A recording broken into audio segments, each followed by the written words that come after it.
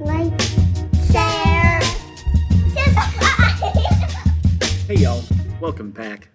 Number 10 says in the xy plane, the slope of the line y equals mx minus 4 is less than the slope of the line y equals x minus 4. Which of the following must be true about m?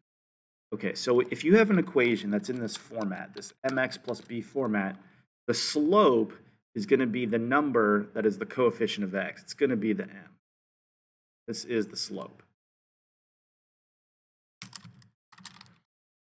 Now, for the equation that's given, y equals x minus 4. You do not see a number in front of the x. There is an assumed 1 here.